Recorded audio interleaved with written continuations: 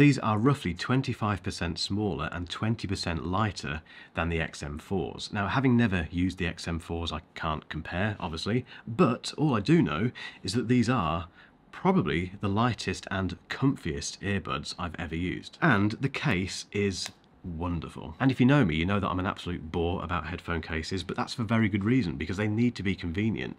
And the XM5 case is lovely.